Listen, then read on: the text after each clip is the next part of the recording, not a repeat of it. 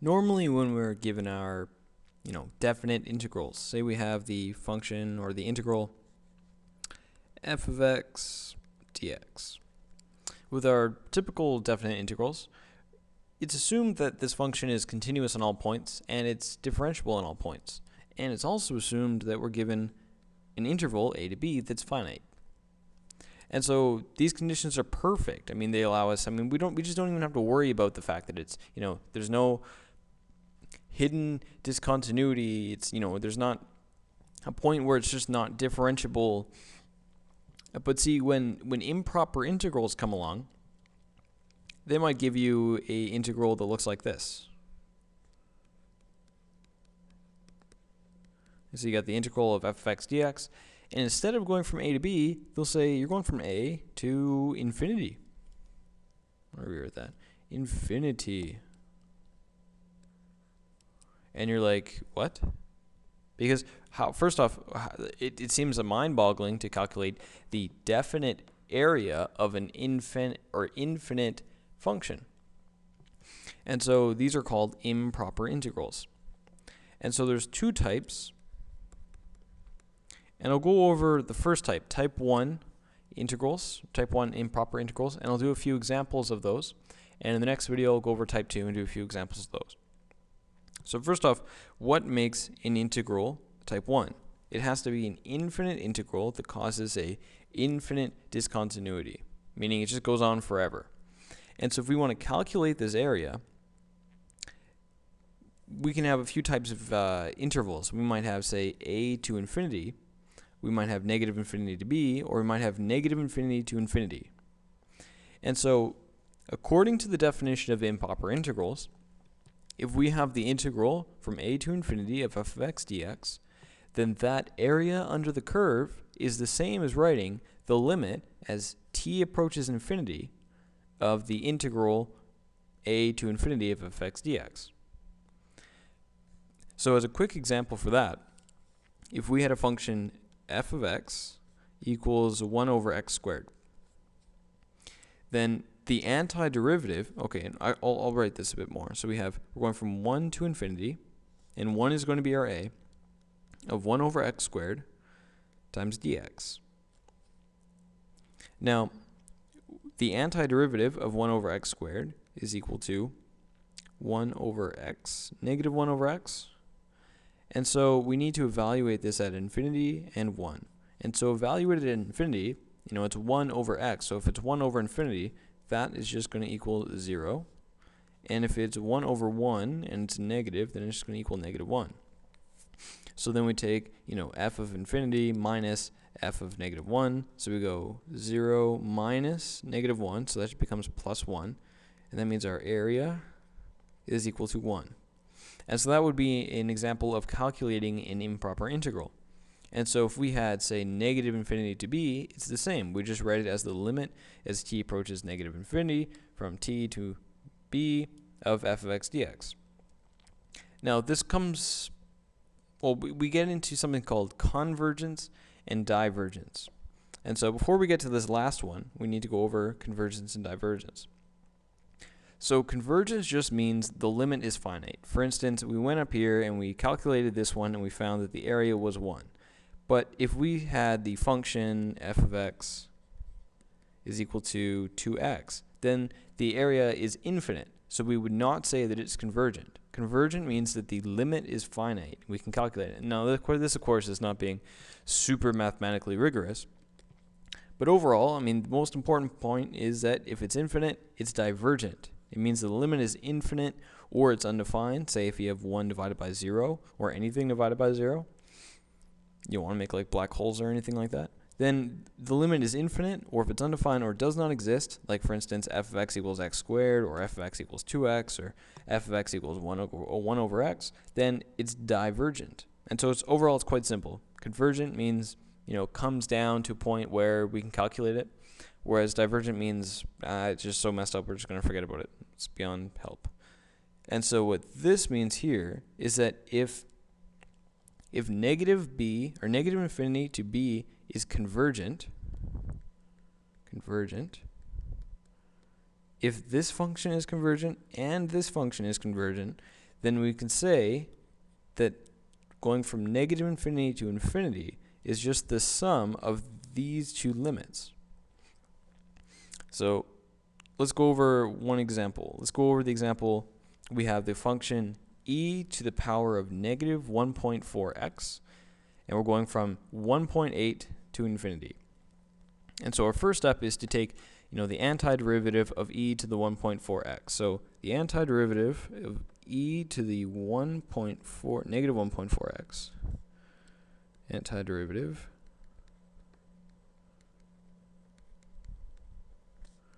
equals, we'll have, negative 1 over 1.4 e to the negative 1.4x. So that's our antiderivative. And then we need to evaluate this. We evaluate at infinity, and we evaluate at 1.8.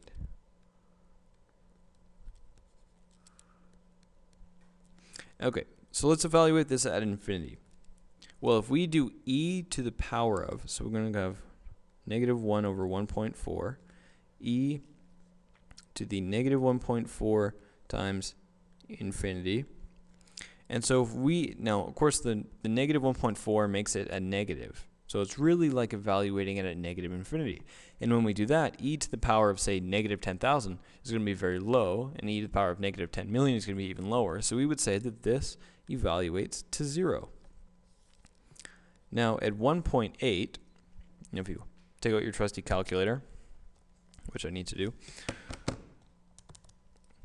then we take negative 1 divided by 1.4, and we go, so I'll write this down here, negative 1 divided by 1.4 e to the negative 1.4 times 1.8, e to the power of negative 1.4 times 1.8, and you get this nice decimal, negative 0.0575.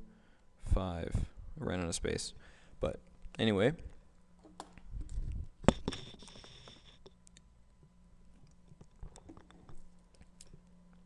and we go 0 minus, and again we're minusing negative, so we just go plus 0.0575. And this is our evaluated improper integral. This is the area under the curve. Even though this continues on for infinity, we know that the definite area is just 0.0575. So let's do one more example. Let's do the example, let's see, we're going to take the function f of x equals x e to the negative 3x. Well, I'll just erase this. And we're going to, let's see, yeah, so x times e to the power of negative 3x dx. And we're going to go from 2 to infinity. And so for this question, we're going to need to use integration by parts. So we'll take our f of x, our f prime of x,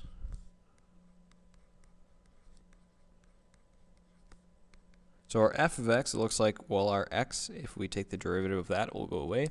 So we'll make our f of x is equal to x, and so this is just 1. Our g prime of x is going to be e to the power of negative 3x. And so g of x is going to be negative 1/3 e to the power of negative 3x. And of course, our integration by parts formula is f times g minus the integral of f prime times g is equal to our integral. So if we evaluate this, we just get x times negative 1/3 e to the negative 3x minus the integral, and I'll just take the constant out since we're timesing it by, or f prime of x, we just take 1 times, and now we're timesing it by this, so we'll just take the negative out, which makes this a positive 1/3 e to the negative 3x. and then the antiderivative of that, so we just go down here, so we get negative 1/3 x e to the negative 3x plus 1 over 3, and if we evaluate this integral, we get 1 over 3 e, negative 1 over 3 times e to the negative 3x, and so we factor this out. This becomes 1 minus 1 over 9 e to the negative 3x, and that is our integral. So we need to evaluate this at our 2 points, 2 and infinity. So at infinity, this equals, well, again, we have negative 3, so this becomes a 0. This becomes a 0. And then this also becomes a 0. So at infinity, it equals 0. And then if we evaluate this at 2, I won't actually evaluate this, but I'll write this down. Negative 1 over 3. Well, we could just write our integral like this. We would take negative 1,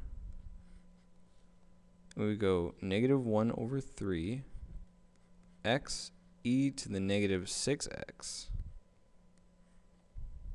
Sorry. Negative 3x plus negative 1 over 9 e to the negative 3x, and I have a whole bunch of arbitrary brackets, and this would equal the area.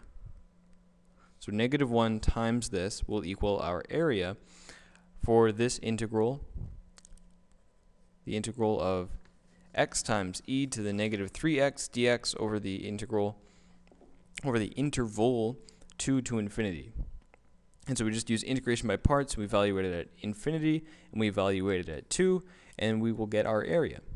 And so in the next video, I'll go over type 2 integrals, and I'll do a few examples of those as well.